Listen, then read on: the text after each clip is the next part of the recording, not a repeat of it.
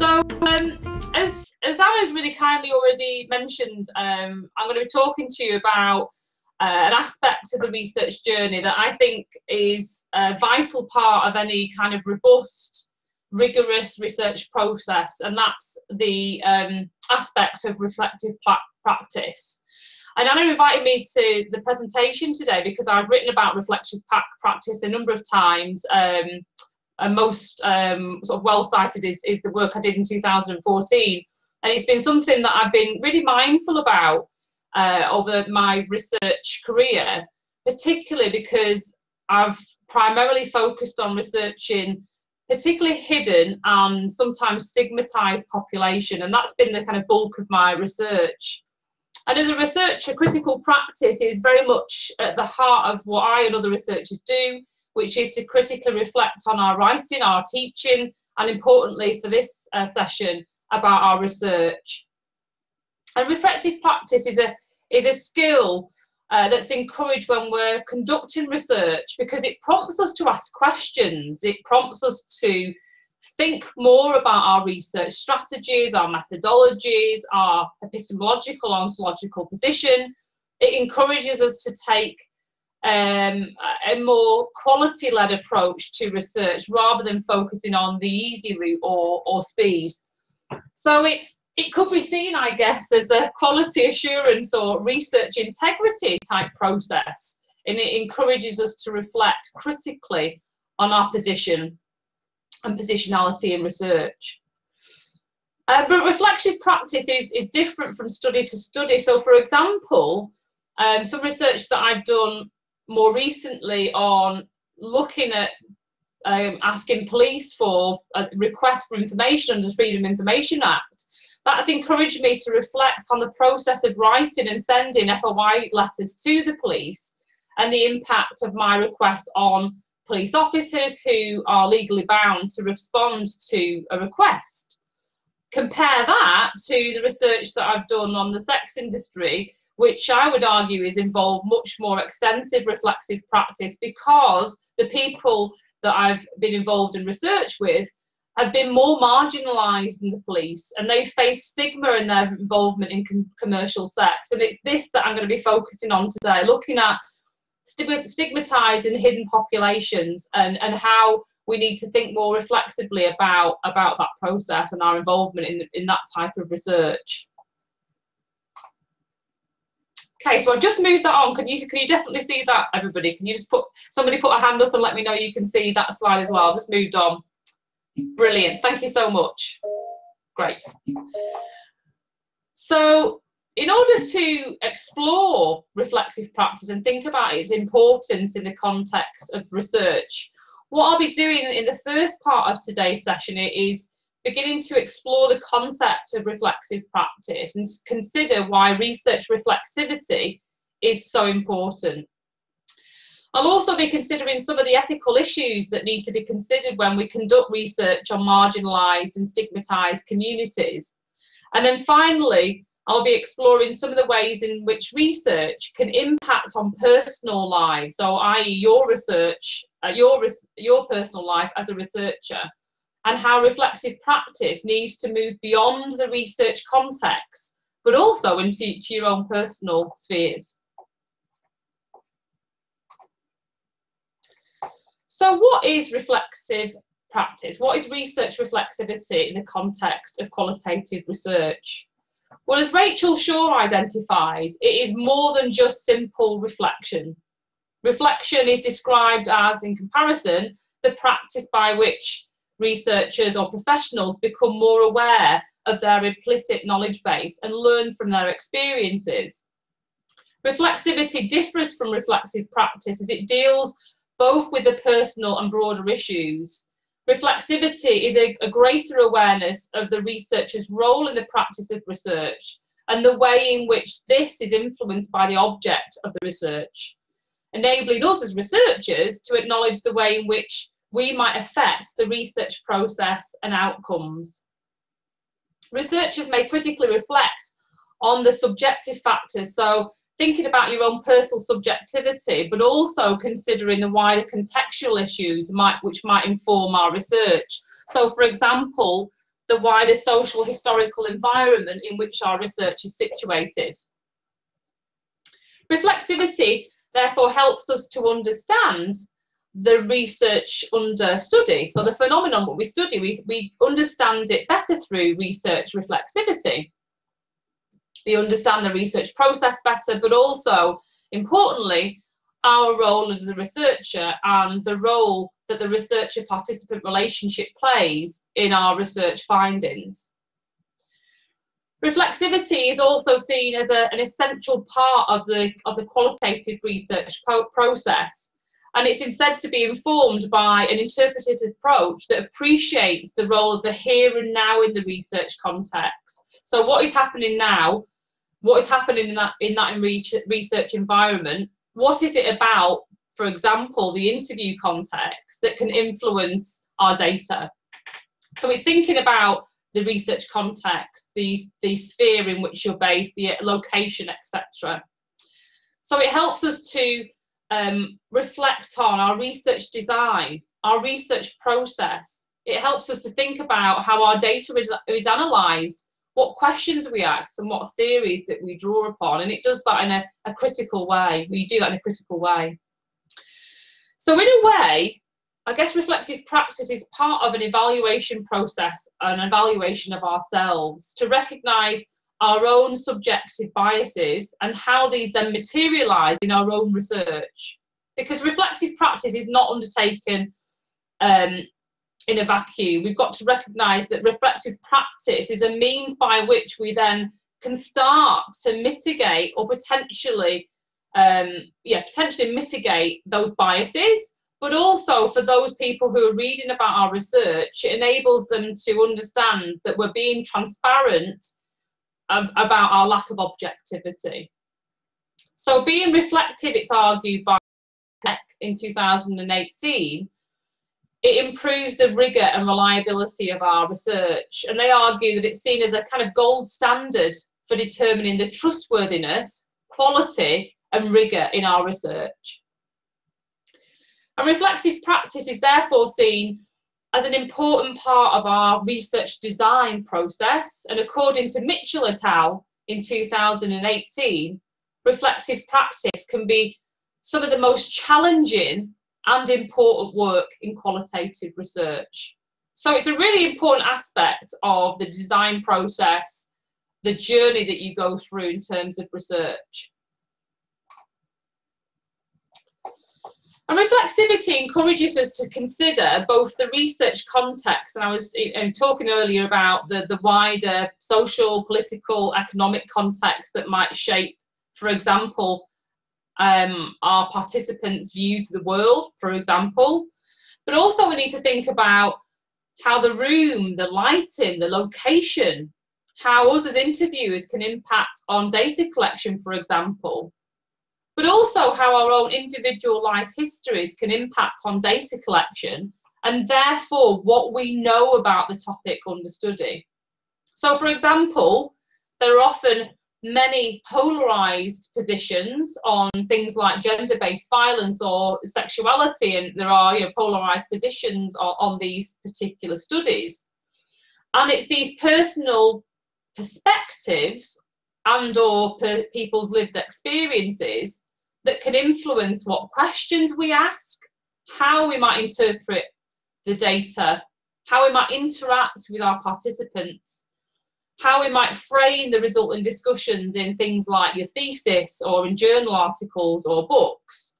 So it's thus our own subjective viewpoint, our opinions about our topic and our previous lived experiences that can affect the findings of our research. And it's being more aware of that which can help us to be more transparent or potentially adopt strategies that can help us to minimise those biases. And it's that task that can help us to uncover those biases, to be more aware, for example, of how they might influence our data and the arguments that we make. And we know that research isn't undertaken in a vacuum, for example, and it's not done in outer space. We know that we too, as researchers, can be very much influenced by the social norms that are likewise influencing our participants. And therefore that can potentially shape how we understand our topic of study, because we are immersed in the social world that our participants are immersed in, and that can help us to understand their positionality or their perspectives. And likewise, our own life histories and individual biographies can affect how we interpret our data or the way we engage with participants. As Berger in 2015 has described, we need to be more self-aware of our relationship with the topic we study and our place in the research. And I'm just quoting Berger here from 2015, when Berger states that researchers need to be increasingly focused on self-knowledge and sensitivity, better understand the role of the self in the creation of knowledge, carefully self-monitor the impact of their biases, beliefs, and personal experiences on their research, and maintain the balance between the personal and the universal. I'm going to come back to this idea of maintaining the balance between the personal and the universal and the research context in this shortly, because I'm going to talk about later on how our personal lives can be impacted by the research process, but I'll return to that shortly. Just following on from that, Berto has argued that it's really important for researchers to be aware of our own unconscious biases as well, and I think reflexive practice does encourage us to do that. So, for example, Berto argues that we need to be aware of, for example, our own unconscious biases around racism or sexism or ageism or other isms that may influence our decision making. And she explains how our unconscious cognitive biases can really influence what we find. And what we could potentially do if we're not aware of our unconscious biases is we might actually fit our findings with our existing beliefs. So i.e. what we find is a reflection of what we already believe rather than a true reflection of what we found. And then reflexivity can help us to uncover those biases and try to mitigate any potential bias in our findings. But those biases are certainly not limited to data analysis and data when you're writing up your research findings. According to Hertz in 1997, our biases, as I quote, is imposed at all stages of the research process, from the questions they ask to those they ignore, from who they study to who they ignore, from the problem formulation to analysis, representation, and writing. So research reflexivity should be undertaken from the moment of idea inception or the germination of your ideas. Why were you motivated by those particular ideas? Why are you studying the things that you're studying? Why are you asking the questions that you're asking?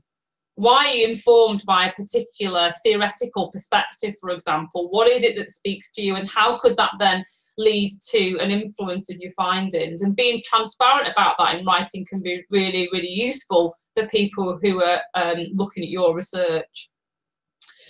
So research reflexivity therefore means, according to Berger in 2015, turning the researcher lens back onto oneself to recognise and take responsibility for one's own situatedness within the research context, and the effect that we may have on the setting. So, you know the types of settings we pick, the locations, if we're going to undertake interviews, the platforms we use in terms of survey design, the people that we're accessing and who we're studying, the questions we ask, the data we collect, and how we interpret that data. Is Berger's sort of saying that we need to, as he says, turn the researcher lens back on ourselves. But I also think we need to be aware that research isn't just a one-way process, and we're heavily embedded in our research in a way that we can too become impacted by our research. So what I've talked about mostly so far is how we influence the research findings, we influence the data collection process, and it's not a one-way process, kind of what I'm going to suggest to you today. We can be influenced by the research ourselves. And that's important when we think about research ethics, but also in terms of the support structures that we put in place for ourselves as researchers.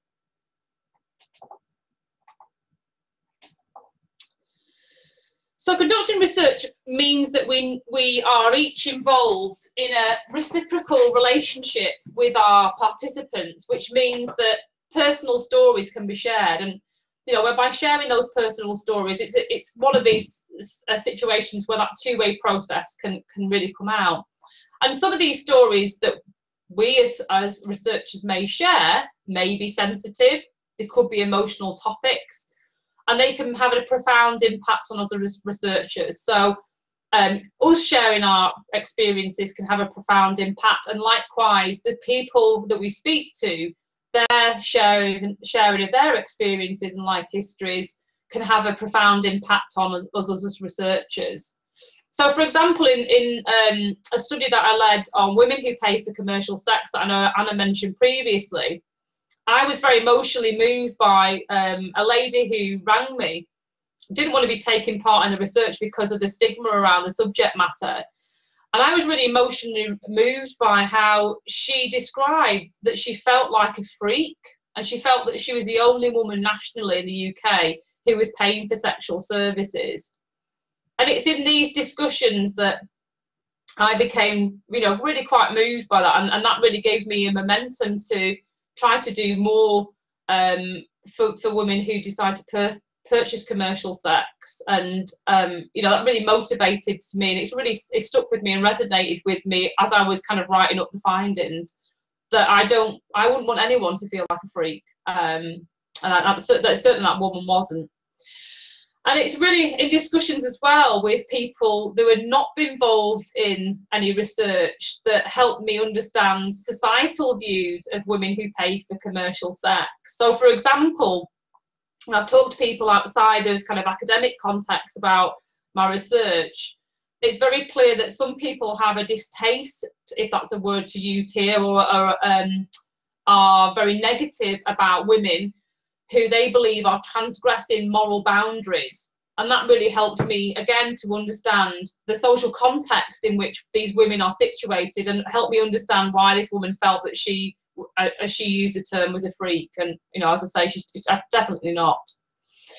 And some researchers as well, in this, the sharing of life stories, share their lived experiences in a way to help build relationships with participants. So researchers can share their own personal stories, and have done before. So, for example, Nicola Harding's lived experiences of criminalisation led her to share this experience, but also elements of her personal life with the women that she was researching in a women's centre in the north of England. And at the time of the research, she was pregnant, and motherhood became one of the topics of discussion in the research, in part sparked by the fact that she was physically showing that she was pregnant, and also from women's experiences. So it's important to recognise how even things like your physical appearance can have an impact on what things are discussed, as Nicola Harding found out.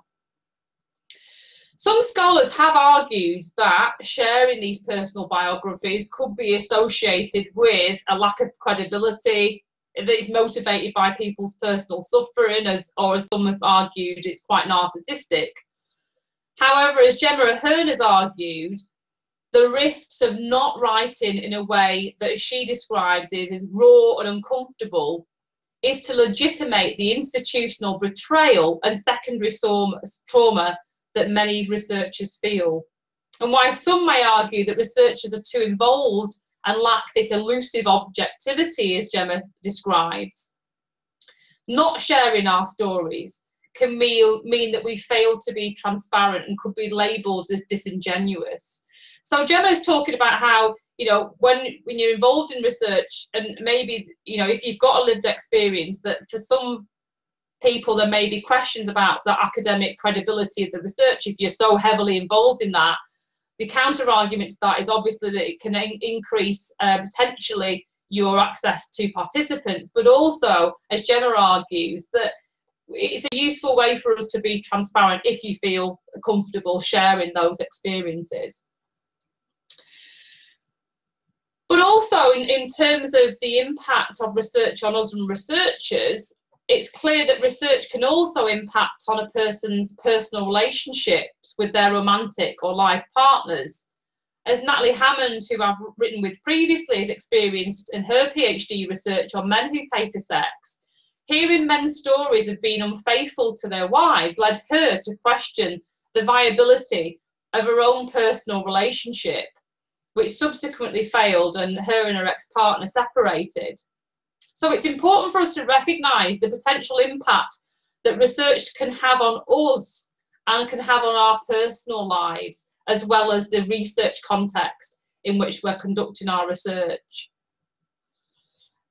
Researchers can also be interviewing people with significant social, political and economic power, which may place them in unequal power positions, which might result in, for example, participants being led by leading, should I say, an interview, and instead of answering research questions. And that's something that I've experienced myself when I was conducting research for my PhD, looking at community perceptions of the sex industry. I interviewed a number of senior politicians in a north of England based city, and I was very aware, interviewing one particular politician, that my questions were being sidelined and the focus was very much on what they wanted to say.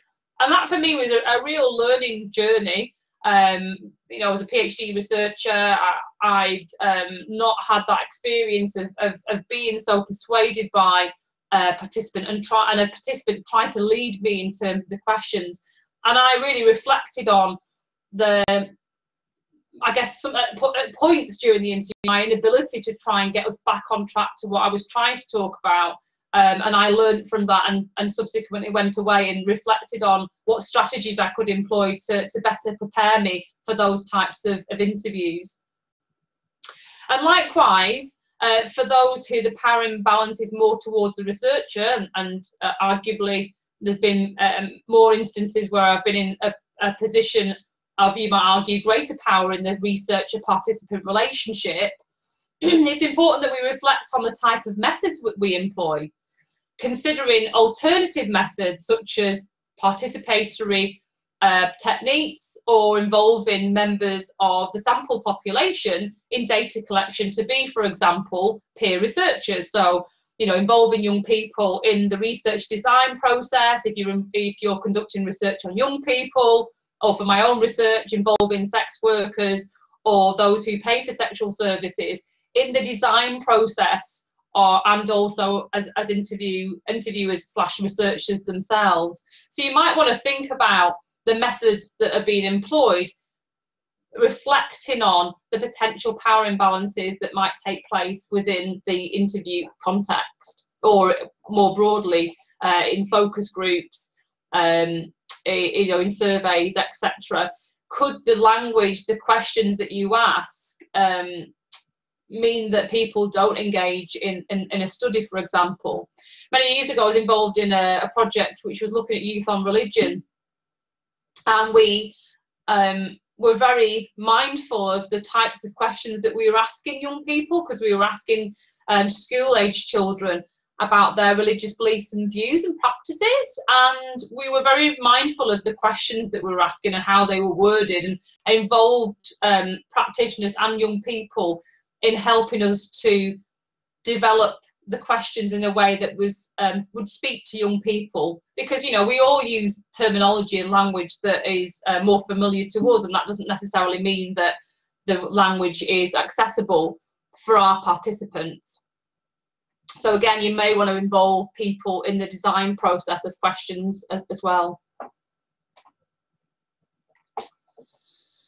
So just feeding on from what I was saying about being more aware about the impact that potentially research can have on us, it's important for us to be more aware of the safety and welfare for us, i.e. as well you, as for our participants. Just as we are aware and reflective about the impact that our research can have on the people that we're researching. And certainly, researcher safety is very much considered, the researcher safety is kind of secondary to the safety of our participants. And I can certainly still see that resonating in academia today. You know, but this is my particular anecdotal experience, that it's generally seen as participants, the potential threat, should I say, or risk or harm to participants that's kind of more acknowledged in a lot of academic research that I've been or I've reviewed, and less so thinking about researcher safety, and hence why I'm kind of quite keen to talk about researcher safety today. I think too often researcher mental health and well-being is not fully acknowledged, and I think university ethics processes really need to think more about the impact of any research on researchers in order to encourage us as researchers to develop strategies and support structures to prevent any harm to us, not only in the research environment, but actually more broadly in our personal lives. Because when we are not emotionally impenetrable robots, we're not completely detached from the topics that we study. We have feelings about the topic we study. We have experiences of conducting research that can influence how we act as researchers. And likewise, these experiences can influence our personal lives. So I just encourage people to think about how the impact of research on us as researchers and how that might feed into other areas of our lives. So what is involved in reflexivity? I thought I'd spend a little bit of time talking about some potential strategies that you could adopt in adopting a kind of a reflexive practice approach. And there's lots of literature written about reflexive practice, and there's some journal articles and some research textbooks that help you think about how you could employ research reflexivity and at what stages. So just to start off by talking more broadly about what could be employed in the context of research reflexivity, some of Bourdieu's work is quite useful, because Bourdieu talks about how reflexive process can take place in 2 stages or 2 steps. So the first step, according to Bourdieu, is that we take a step back and look at the research subject as an objective observation. So we take an objective observation of the research subject. So thinking about the research context, thinking about our participants, thinking about the research environment, the methods we choose, etc. The next step, according to Bourdieu, is to reflect on an observation of ourselves. So taking a step back and reflect on the observation itself. And we could apply this 2-stage process to Gibbs' theory of reflexive practice, the learning by doing, as you can see there in the diagram. And this is a fairly simple diagram that tries to show us the simple process of reflection, reflective practice, and that you could apply that to your the 2 stages that Bourdieu identifies. But it's an ongoing process, I would say. It's not just a unified or simple one-step process. As Gilliman and Gillen have argued, reflexivity is not a single or universal entity, but a process. So it's a continual process, which is active, it's ongoing. It's at every stage of the research, from the design and germination idea right through to the end. And so this process should start, according to Dodson, at the very start of the research journey, at the design stage of any type of research.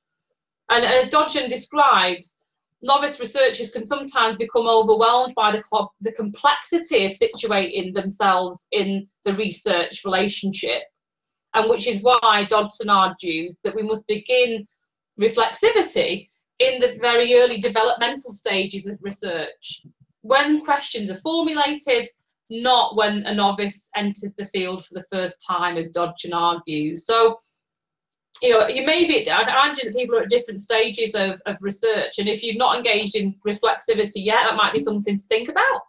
And if you are at the very early stages, then it's useful to start thinking about reflecting about the questions you ask, the design, and the methods you're seeking to employ at the early stage.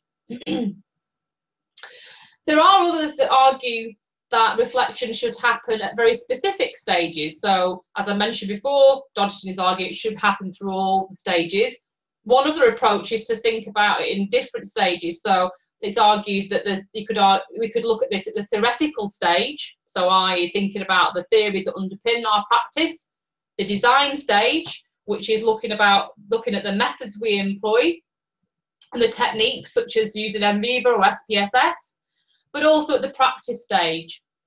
And whilst this again seems like a simple three-stage process, this three-stage process is much deeper than that. It's a much deeper reflection, thinking more about the data analysis, ethics, data collection stage, for example. So whilst it's a kind of simple overview of how we might go about self-reflection, actually it's a more in-depth exploration. And Dodgson argues that reflexivity is one of those aspects of qualitative research that can only be understood truly by the experience of doing it. And I do, from my own personal experience, that resonates a little bit with my own experience of doing research. You know, I read about research reflexivity before undertaking my PhD research, read about it from my MA dissertation and probably on my undergraduates. But it didn't really come to life until I'd started the research journey. And so you may feel yourself that it's the doing the research that can really help you reflect on your practice. So it's that starting the research journey and developing your skills. You know, the sooner you start undertaking reflexive practice, the more you're going to develop, enhance your self-reflection skills. And things you might want to consider, according to people like Berger and Tech et al., is the professional beliefs that you may have, the political beliefs you may have, your social position, your immigration status, your sexual orientation, linguistic position, personal preferences, theoretical orientation, and emotional responses to participants. So there's many things that you could reflect on when you're undertaking research. And you might want to go away, as I say, and have a look at the different types of techniques that you could potentially employ. In an attempt to understand the different techniques that researchers employ, Profs in 2015 undertook some research with qualitative social workers to try and understand the nature and extent of research reflexivity from the 34 interviews that she undertook. And she was really driven by the question as to how reflexive are researchers really? Are they reflexive enough is a question that really kind of captured her thinking. And you can see from the diagram that's presented to you, which tries to capture some of her research findings, that you can see that the research journey in terms of reflexivity is very complex, and there's a lot that you may want to consider from that diagram there about how you might approach research reflexivity in the context of research. And others have attempted to offer a map, in inverted commas, of the research reflexivity journey. So, for example, the author Finlay in 2002 has identified what she calls 5 variants of research reflexivity. So the first variant she identifies is reflexivity as introspection, which is basically the concept is looking at yourself and your own experiences. So that introspective viewpoint. The second is reflexivity as intersubjective reflection, and this is about exploring the multiple meanings that are emerging from the research relationship. So thinking about how research can be and meaning can be situated, and how the research encounter is a negotiated process, and how some of our unconscious processes can influence our relationship between our participants. The third variant is mutual collaboration. So reflecting on how we are encouraging participants to be co-researchers and how that might influence our research findings. The fourth is looking at social critique, which is exploring the power imbalances between researcher and participant, which we've talked about already. And the final variant is reflexivity as discursive deconstruction.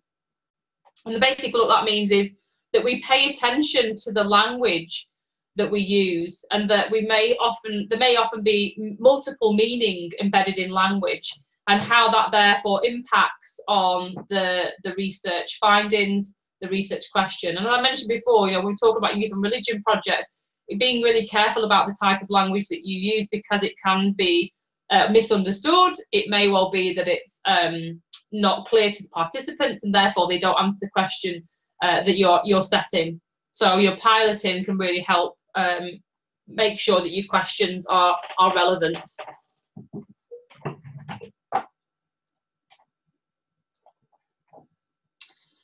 Okay, so what I want to do now is move on from a broader discussion about research reflexivity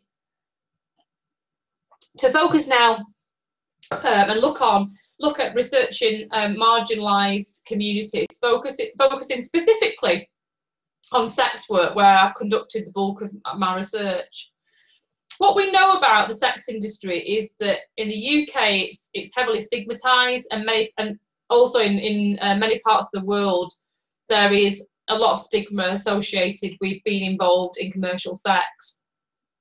So those who are taking part in commercial sex are often constructed as different. They're seen as different to other people.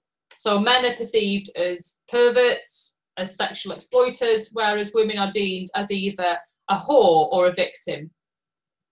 And the work of Goffman is helpful here in explaining the negativity around commercial sex, where he describes stigma as an attribute that is deeply discrediting. A person with or lacking a certain attribute, i.e. in the context of commercial sex, they're involved in sex work or the purchase of sex. These people are then categorised as less desirable and reduced to a tainted or devalued identity, i.e. a spoiled identity. And certainly in the context of my own research on community perceptions of sex work, those involved in the sex industry were often cast as other. They were seen as different to the participants that I spoke to. They were seen as more sexually promiscuous. They were deemed to be inviting sexual violence, and men were seen as disgusting and immoral. So arguably we can see how the stigma associated with the sex industry has an impact in terms of how they are perceived by the general public.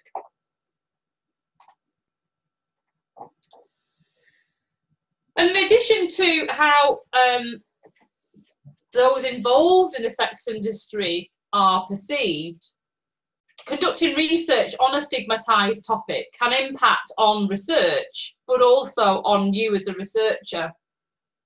As with the whole stigma, which sex workers often face, research can be seen as dishonourable and no good. So certain research topics can be perceived as less valuable, unworthy of financial support, and discredited by peers. So it's seen as some topics are seen as more valuable, as deserving more recognition, and it's this value or lack of impact that can impact on your research. This idea, as Lohman suggests, that sex workers are considered unworthy victims, became associated with Natalie Hammond and I when we, as we argue, became associated with the research that we were doing when we were undertaking research on the sex industry. And it led people, both in the context of our research but also in our personal lives, to question the validity of someone studying what they perceived as to be an undeserving topic. So it's clear that the nature of some research topics mean that it may be considered to be less desirable, less valuable, and less impactful than other topics. I'm just going to go into that in a little bit more detail. So how did this kind of stigma that Natalie and I experienced manifest itself? Well, for Natalie and I, it manifested in a number of ways. So firstly, there are often many assumptions made about the type of research we were involved in and about the dangers we faced studying the topic and the potential threat that we experienced. So there was often the assumption that potentially we were at threat, at risk of being attacked by the people we spoke to, or the criminal gangs that were associated with this sex industry. As a result of that, we were often warned to stay away from red light areas, particularly at night. And Natalie was allowed to conduct research only on the university premises because of fear that the men that she spoke to may in some way pose a threat to her as a researcher. And there were also assumptions made about our sexuality and sexual interests, namely because we were studying sex. I think people must have assumed that because of that we were sexually available and promiscuous.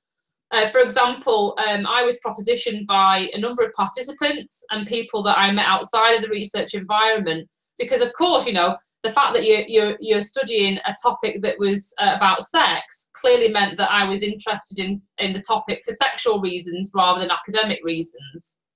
So there can be assumptions made about you as a researcher because you're seen as linked to the topic of study, which for me meant that, you know, unfortunately I was propositioned on a number of occasions which, you know, I'm not interested in academic research in the sex industry for that reason, only for academic purposes.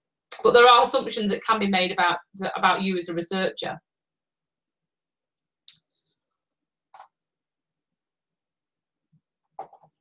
So the impact of sex work can also impact on your ability to access research groups. And this is something that I experienced in my research with community groups, because gatekeepers were often reticent about being involved in research about the sex industry. They were concerned about being identified in research. Business representatives didn't want to be recorded, and actually I think I only recorded one interview with a business representative because they just didn't want to be recorded at all. They were worried about the potential reputational damage that my research could cause to their business, so I could record any business representative in my research. Many were worried about the associated stigma that could come from their involvement in my research, and I guess some of Goffman's work is useful here in understanding that, because we might argue that residents and business representatives didn't want to live in a world of stigmatized connections. There's that assumption that in some way their business or them as people would be connected with something that's stigmatized, and that stigma would transpose onto them in some way. So there was this concern from those who lived and worked in areas where sex work would take place. They were concerned that those the immorality, or as they were perceived in society, perceived as immorality, promiscuousness and norms transgression, would be connected to them as people, and they would be considered to be deviant and immoral and promiscuous, etc. So it's that connection that causes concern and can have an impact on your ability to access participants, and it's reflecting on that and being aware of those potential problems that can help you mitigate some of the issues that you face. I mean, for example, for me, it meant that I spent 3 months in the community centre and actually didn't do any data collection in that centre at all because of the problems with gatekeepers I have. And it meant that I had to go away and really reflect on my strategies. Was it me? Was it the topic? What was it that meant that I was struggling to get participants and access those community centres? And it was through reflective practice that I recognised these challenges and how I might then go about mitigating that in the next community centre that I accessed. And I adopted slightly different approaches to try and mitigate some of those problems.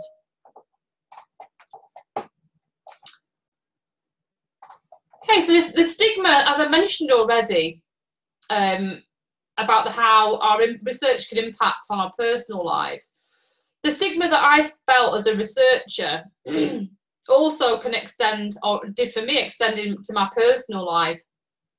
So I myself experienced this as a researcher. Specifically, when I was a PhD student, I experienced the fact that I was often the object of jokes and ridicule, both in my professional capacity, years after studying the PhD, but also whilst I was studying, more particularly whilst I was studying, I felt. People often thought that my research was a bit of a joke, and surely nobody was going to be researching this topic. People often make jokes about the research and the people that I was researching. And as with Israel's experience, I was often introduced as the woman studying the sex industry and the woman who's studying sex work. And as Israel describes, she was often introduced as Tanya. This is Tanya, and I quote here, "She has a degree in sex," as if her association with research overshadowed all aspects of her life. And that really resonated with me in some of my kind of personal situations that I encountered with people that I was introduced in that way.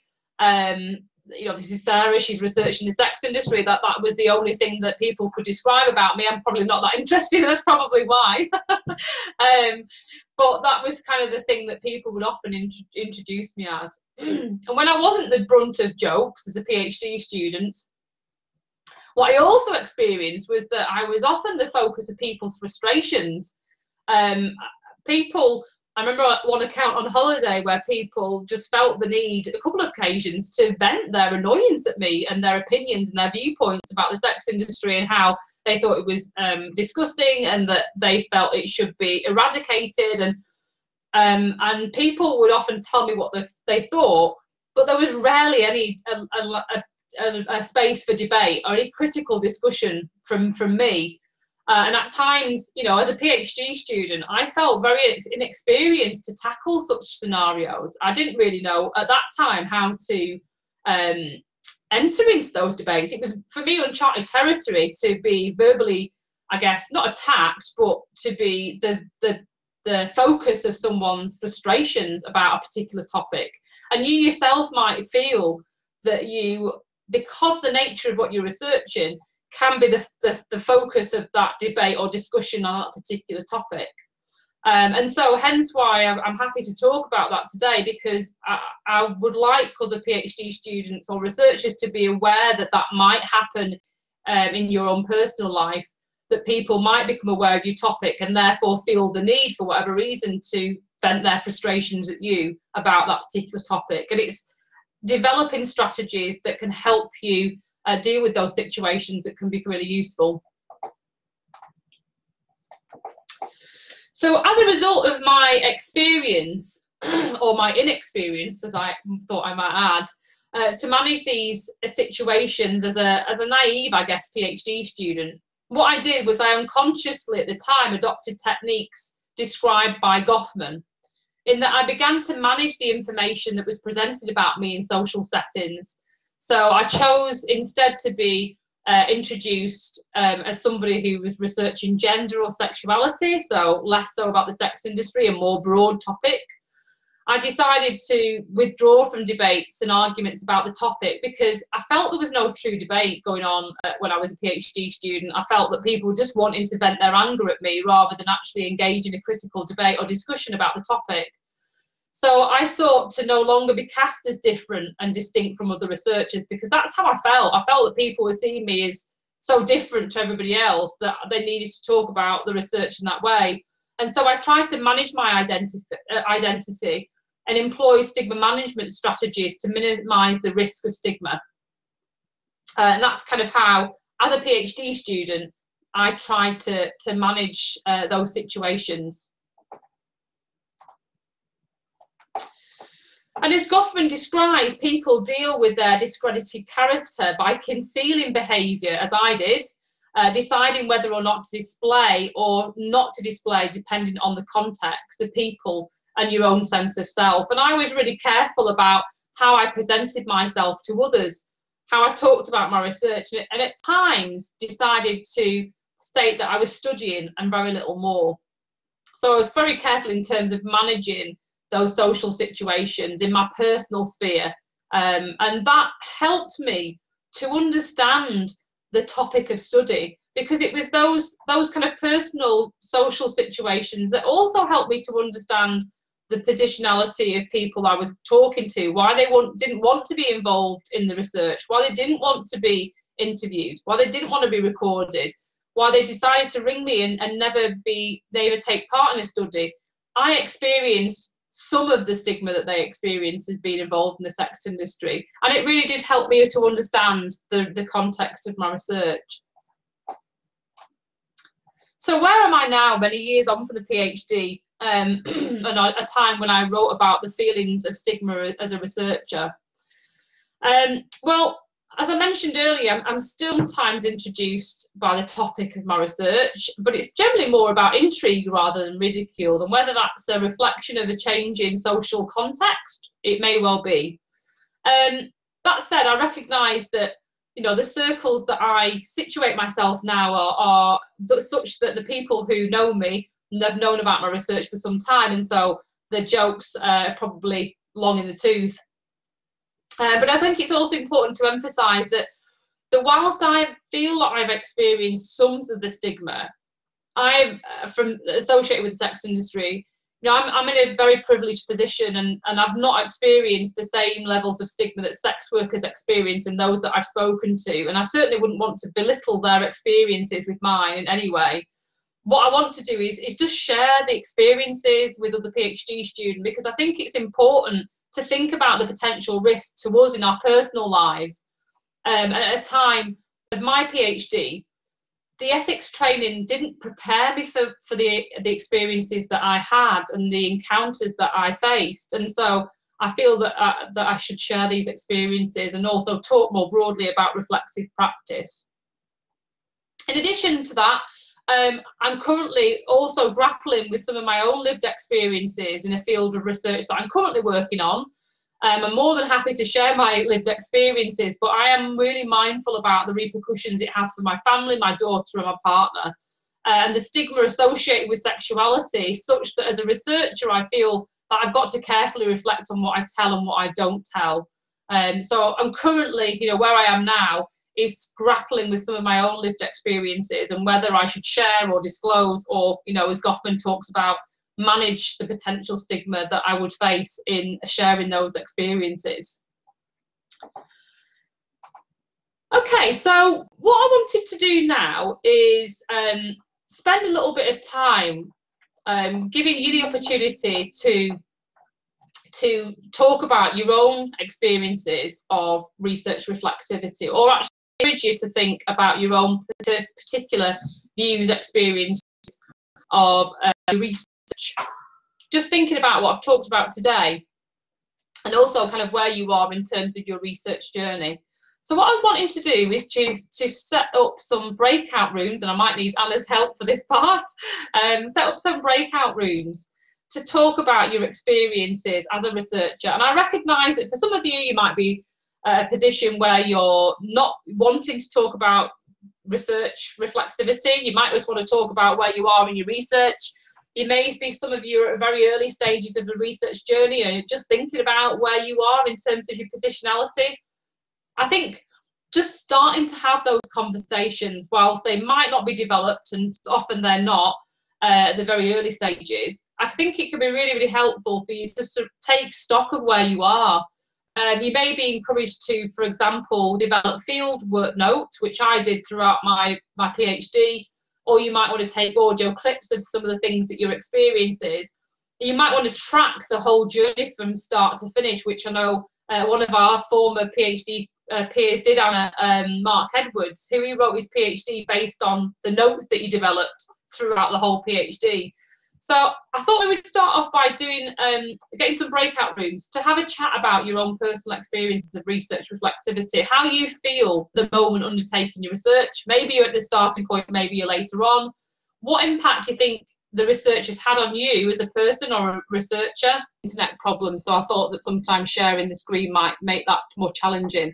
I think there was a comment from somebody from group 1, so thank you, Martina. I hope it's okay, I'll just read out the comments from Martina in group 1. Just said that they were discussing research which is sensitive and how they use their reflexivity to assure that participants are protected from unintended harm about reflexive findings dissemination. And they were also discussing the relationship between research reflexivity and objectivity of our research and data collection. And I was in group 1, and we were talking about potentially how objective can you be, and I was just mentioning that it came up in my Viva about objectivity and subjectivity because at the time I guess I felt more confident than I probably am now. So I felt that I was much more objective, whereas now I kind of look back and think actually I was much more subjective than I really recognised at the time. And again, I guess for me being, as I see myself now, somewhat more inexperienced, I wonder whether we can truly ever be objective. And actually what I think is the best thing to do and others like Gemma Ahern, etc., think that if we are transparent and we're very clear about our potential biases and our potential subjectivities, that means that we can mitigate that potentially, or we can just be more transparent about that process. So yeah, whether we can be truly objective is debatable, and something we were just discussing in group 1. Lived experiences and how that can impact on your research findings. And I know I'm pretty sure Nicola Harding, because she finished a PhD quite recently, and I know other researchers who got lived experiences or come from, as they identify themselves, as a convict criminology group, they have written their kind of reflexive statement at the outset, because their research has been framed by their lived experience. Yeah. So for Nicola, you know, her research is very much informed by her own lived experience of being in a women's centre as part of her community punishment. And so she kind of narrates that from the outset, because she was very much influenced and motivated by her own personal lived experience. So I guess it's a question of where you think it fits best, and your supervisors will advise where they think it fits best. But as I say, you may be having that, grappling with that right up until the end, as I'm sure Anna was, and I know I was, about which is going to go in which section. Yeah, thank you for that, Richard. You raised some really important points about, firstly, about the balancing act, and I think it is very challenging throughout the research journey, that you always are kind of grappling with your decisions about what to disclose if you've got lived experience, what questions to ask and how to ask those questions. And I think being reflective helps you to, I guess, address those problems or challenges and confront them, because being ignorant to them means that you're not going to be able to surmount them, I guess, or deal with them head on. And I think often there aren't always a right and wrong answer, and it's a decision that you make that potentially has consequences. You've got to think through, you know, what are the potential consequences of sharing, for example, lived experience. And it's something that I'm grappling with at the moment in terms of my own lived experiences, and whether to share those to more broadly. And it certainly, for me, has helped gaining participants for a particular study I'm working on. And it might not have been able to get the participants had I not exposed or disclosed my lived experience. But at the same time, you're absolutely right that potentially sharing that might influence the findings, but it could influence it in a positive way. People might be more likely to disclose their experiences. So, for example, in the study I'm talking about, I took somebody else with me who didn't have lived experience for a follow-on interview, and the participants were much more closed. They didn't want to talk. They were very much more careful about what they said, because they knew there was somebody in the room that didn't have their lived experience, and therefore they thought couldn't understand me. So it can have some positive impacts, but again, the negative could be that it does lead people down a path that they might not have envisaged you would talk about. And it's about being aware of that and how you might therefore mitigate those through various strategies. And I think it's just being transparent about that process, particularly for your PhD, and talking about that is really, really important, about the problems that you had, about the challenge that you faced, and then how you went on to respond to those challenges. And I think that just makes you, as a researcher, being able to recognise that research isn't perfect. It's never going to be perfect. There's always going to be problems and challenges, and it's recognising those and reflecting on those, and therefore then saying, put my hand up and say, you know, I really wanted to be able to do X, Y, and Z, but unfortunately, because of the nature of the research, I was only able to do this, and this is the strategy I employed because of X, Y, and Z. And it's just showing that you're a critical, reflective researcher, which is much better than being somebody who's ignorant of those complexities. So I think that's the best approach to take. And you mentioned about online interviewing and people not being on camera, or they not being on camera, you not being on camera. I think, you know, particularly with any hidden population, that was something that cropped up in the research that I've done in the sex industry time and time again. People didn't want to be viewed. I remember I had one lady who she was a female client of commercial sex, and she was happy for me to see her, but she didn't want to be audio recorded. I'm not sure why she wanted to do it in that way, but you know, there are people who just don't want to be recorded visually, don't want to be recorded audio in auditory format.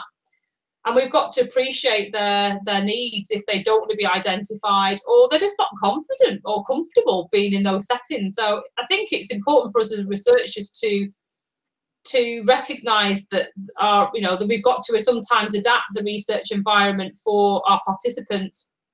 So my PhD research, which I've not talked about today, which Anna may remember me talking about at the time, I developed vignettes into an audio narrative, what I call kind of audio vignettes, because I used to work as a youth community worker many years ago, and I was very aware that the participants that I was going to be focusing on potentially didn't want to read or were unable to read. They didn't want to be sat in a discussion room in the same format as we might have as an interview focus group setting. So I had to adapt my methods to my group. And so what I did was I developed vignettes into an audio format, because people just didn't want to be asked direct questions about what do you think about the sex industry. And that was such a direct question that put a lot of people on the spot. I thought, I can't do that in those types of environments. People will feel uneasy answering those questions. So what I did was I developed vignettes, which basically were a short story about the sex industry, got actors to act out those in an audio format, and I used those audio vignettes as a way to stimulate discussion and try to think, how best to access the participants' viewpoints without making them feel uncomfortable, without putting them on the spot. I found that was kind of acting as a third party. So rather than asking those direct questions, it enabled people to talk about things as a kind of third party. Oh, that particular person was talking about this, and then they talked about their own personal experiences. So I think you're right in terms of, if people want to be offline and don't want to engage in an online discussion, I think we should try to, support people as best we can if they want to take part in research. Oh, I've just got a question here from one of the groups. Somebody was asking, does research reflexivity emerge in our data analysis or elements of it? I would say yes. I think, when you're engaging in analysis, I think that it's, the way that you analyse your data will be influenced by your own positionality potentially, or it might be influenced by the theories that you draw upon. I mean, you're thinking about, when the different strategies that we employ to find data or find citations or find literature, we might all adopt slightly different practices to try and find academic literature. And so that is informing our analysis of the data if we've got a particular pool of body of literature. And similarly, we think about analysing your data, what words do you pick up on? What quotes do you focus on? Why is it that you focus on a particular theory? So I would encourage you definitely to continue reflexivity throughout the data collection and analysis process, because I think, our biases potentially can come out there. Does anybody else want to raise things that you were talking about in your groups, or have you got any other questions you'd like to ask before we close? I realise we've got 15 minutes left, but if anybody has any questions. Anna, I don't know if I'm missing any questions. Yeah, no, I wanted to ask a question, Sarah, but I didn't want to. If anybody else has got a question, but if anybody else has got questions, please put them in the chat. No, I just wonder whether you could reflect a bit more on this, on your own, on how the stigma transfers to you. I found that quite fascinating. I never saw it as your colleague, really. As I said at the beginning, I felt that your research was much more interesting than mine. Mine was always boring, and I adopted similar strategies to you about talking about my research, because I felt they had the stigma that it was boring. So I would just say, I'm doing research in the NHS because nobody really is interested about hospital discharge planning. But when I've done things on a stigma in the past, there was this sense about the stigma of the other transfers to you. So for example, if you're the partner of somebody with HIV, you get the stigma. Even if you don't have HIV, you're seen as somebody who is hanging around with somebody with HIV, and that's stigmatizing. So how is this something that you think it happens across every type of stigmatized thing, or is this more like with stigmatized areas, or is this more related with areas that are seen as promiscuous, infectious, and that kind of stigma? Yeah, no, I think that's a really interesting and useful point, Anna, because I've been involved in research that's not been around the sex industry, and certainly didn't experience the same sort of responses that I did when I've been conducting research in the sex industry. And I guess the broad field of sexuality, because I've read about researchers' experiences of studying sexuality very broadly, there seems to be assumptions made about people who are interested in any type of sexuality research. And I think it's this notion of sex, that it's sex generally seems to lead to those sorts of assumptions. But also, I know people who do research on drugs as well, who likewise there are assumptions made about their behaviour. Maybe it's the deviant, inverted commas, element that's associated with those types of research that leads people to make assumptions about people's character. But as I say, in certain fields where maybe there isn't the same level of stigma, and some of the research I've been involved in, like the Youth on Religion project, nobody said to me anything about my religious positionality or what I thought about the project. When I've conducted research on education, no one's made any assumptions about the research on education or the topic under study. It seems to be more focused on research around sexuality. Another question, by the way, in the chat. I've just seen it. Yeah, I guess just thinking on from what you were saying about the stereotypes associated with particular types of people involved in certain research. So I know from some men who've conducted research in the sex industry, there have been assumptions made about their particular interest in researching sexuality, which is a very different assumption to the women that I know who've been involved in sexuality research. It's been assumed that the men are just, I guess, perverts in a short way to describe them, whereas women are more sexually promiscuous. So it's often linked to particular stereotypes that permeate in society about men and women's behaviour. And likewise, as you say, assumptions are probably made about me as a woman researching religion rather than somebody who was maybe from a different, who is a man, for example, who's researching religion, or a young person, or somebody who's old. So I think people make assumptions based upon your gender, your age, your sexuality, associated with any type of research topic. I think you mentioned before about mental health research. I've been sort of slightly involved in some research around mental health associated with the police. And again, assumptions just weren't made about my mental health or about the mental health of people who were also involved in the research team. I think there was just I don't know if it was an assumption that we were just genuinely involved. I don't know, but didn't seem to have the same sort of response. But I guess you might argue that in the current society, there seems to be a greater recognition of people's mental health. Compare that with sexuality, and there still seems to be some stigma around certain sexual practices in society.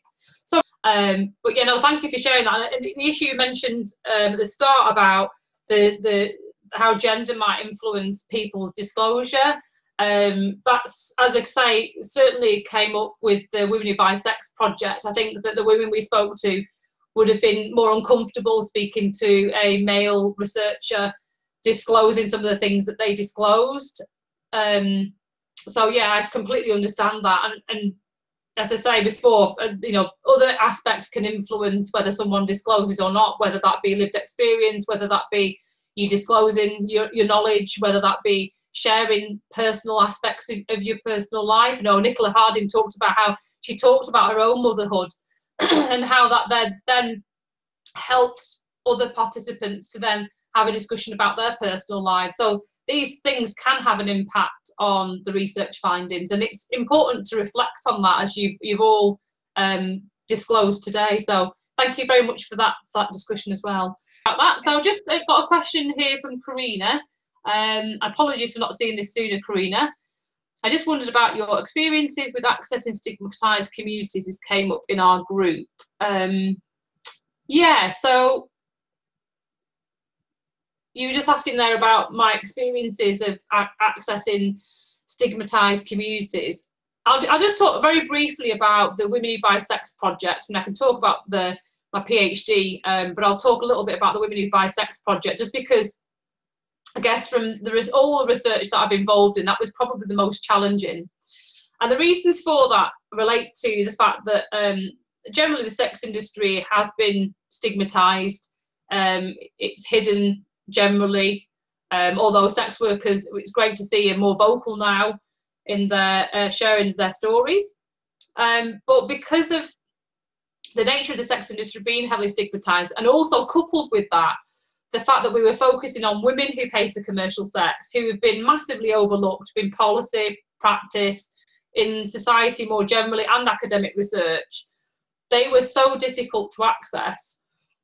What we found with male clients is they will access specific online spaces. So there's a specific forum where male clients primarily, I don't think I've seen many female clients on there or women clients on there, they access certain forums, which I know previous researchers have utilised those forums and those online spaces to access male participants. Women don't frequent those places. We knew that women were out there, but we were struggling to find how we would go about accessing those very hidden research population. So what we did was we kind of adopted a kind of multi-level approach where we sent information out to our networks, which included various forums for sex workers. We contacted some of our sex worker participants to see whether they would be willing to share information about our study. We sent letters to various sexual entertainment venues to see whether they could send details of the study out to their users. And then the final thing we did was we went to the national press. So I wrote a press release back in 2014 or 15 now, and then did a couple of appearances to try on the media and sort of radio to try and encourage people to come forward. And actually that did make a bit of a difference. We think we got maybe a 25% increase in the number of participants who came forward from the media press release. And it was at that point where the lady who rang me and said that she felt, as I mentioned before, as a freak, that's when she contacted me after the press release. So we really thought long and hard about how we would try to access such a tricky population, because they weren't going to street sex scenes, or that we know of. They weren't going to indoor brothels or massage parlours, etc., that we were aware of. And we'd spoken to various networks about whether they knew that women were accessing these venues, and to our knowledge, they weren't. And so we just knew they were out there. And it's about how do you therefore access a group of women that's just out there nationally. They weren't using the normal spaces that male clients would frequent. They weren't accessing kind of physical public/private venues. So how do we get to these women? And it was then we had to think about different types of approaches, ones that we weren't used to adopting in the past. So I think in accessing stigmatized communities, you'd have to think slightly outside of the box, is what I would say, in trying to access those populations. So I hope that answered your question. If not, please do feel free to come back to me, Karina. Sorry if I pronounced your name wrong there. So you're just saying about, remember worrying about looking too lesbian and feeling that it would make you unapproachable regarding women's issues. So I guess it was probably about reflecting on, your sexuality and how people might perceive your sexuality. That certainly, as I say, came up in my own research, where participants did proposition me on a couple of occasions, and outside of the research encounter as well. In my personal experience, people made assumptions about my sexuality, just thought that I was sexually promiscuous and up for anything, really. I was quite shocked by the number of disclosures that came my way after I would shared my research field. I mean, I remember one of my neighbours decided to share that he was into water sports, and went into graphic detail about what he was really interested in, and the type of things that he was up for. I was propositioned by other people that I knew in various contexts, because people just assumed things about me and my sexuality. It was very awkward on a number of occasions, Maya, but I think I guess I'm more experienced now in sort of dealing with those situations. But, you know, as a PhD student, you know, with a couple of participants, it was really difficult, you know, and I just wasn't prepared for that. I was going to say, Sarah, I remember us discussing some of these things those days, but I just wonder whether it'd be interesting for our students to share what kind of technique did you use? Did you ignore it? Did you confront it? Did you laugh? You know, you said you weren't prepared, but what did you do, and how would you do it differently now? I'll just give you an example of one. Was a fairly senior police officer at the time, serving police officer, and that's probably more difficult, Sarah. It did make it challenging. I remember it now. Yes. Yeah. So it was the proposition was by either email or text message. I can't remember what the way it was sent to me now. But I responded and just sort of said at the time, thank you so much for taking part. I'm not really interested in that type of thing.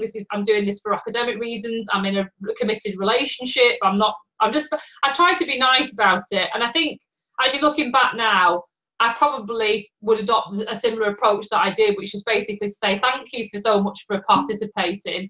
I'm not interested in that type of relationship with you. This is purely a professional relationship. This is about academic study and my PhD research and not about anything else. So I just think, you know, thinking about, for me, affirming that to those people so that when they come to other researchers who are researching that topic, that they don't make the same assumptions about them. And that's kind of what I was thinking of when I was responding to those people. Yeah, I mean, I did have a final slide, but I realised that a lot of people was to go, which is just to really sort of conclude on a few thoughts, which is just to, I guess, conclude and summarise some of the things that I've talked about and we've discussed in our chats today, which is just to say that reflexive practice obviously needs to be involved in the research process, but also we need to think about how it can potentially impact on our personal everyday lives.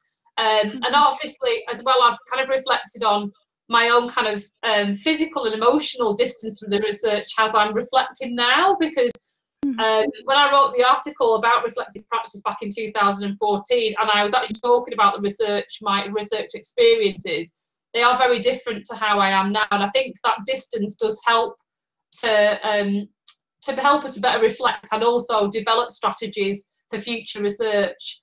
And I think just to also kind of highlight that research that's on a sensitive topic can bring challenges, and I think it's just important for us to recognise that so that we can better prepare ourselves for future research encounters. That's great. Well, thank you so much, Sarah. Sorry, what were you going to say, Sarah? No, it's just that I've got some other questions, but I'm happy to close now and then answer some questions that are still in the chat box. Yeah. I just feel a responsibility because I just didn't feel myself as a PhD student. I wasn't prepared for a lot of the things I encountered. And, you know, it was through discussions with people like you, Anna, and, you know, other people that we were studying alongside at the time that I was able to then sort of respond to a lot of the challenges that I faced. But I just, you know, naively, I probably think now, I was just not prepared for it. Well, you did a good job of it, Sarah. Yeah, so, I mean, when I was a PhD student, as I say, I found that really, really difficult. I think it was probably, I don't know if it was the sort of the data collection year or just before, when I experienced a number of occasions where people just ranted at me. They felt the need to just get their opinions out, and there was no space for critical discussion at all. So at the time, I decided to take myself out of those situations, because I just didn't think that there was any constructive discussion to be had, and people didn't want to listen to what I had to say. Now, I do encounter those debates on a more regular, not on a more regular basis, but now I do encounter those sorts of discussions. But I do feel that I've got much more space to engage in critical discussion with people. I don't know whether that's because I'm a little bit more experienced or whether society has changed a little bit more. You know, I see sex workers much more active on places like Twitter, much more vocal around. I mean, a sex worker that I know has been on daytime television a number of times, and she's been on TV and things. So I do wonder whether society is starting to change a little bit on its position around the sex industry, or whether it's that I'm a little bit more experienced to deal with that, because I recognise that as a PhD student I just wasn't. I was totally out of my depth. I remember years and years ago when I was a PhD student, and I'd gone to a conference and Jeffrey Weeks was presenting. I don't know if people know Jeffrey Weeks' work, and at the time he was presenting his a bit of a presentation about his book, The World We Have Won. And God, he got, I admire Jeffrey Weeks' work, and he's written extensively about the history of sexuality, and he's been my go-to on many occasions. And whilst I don't agree with everything that he's written,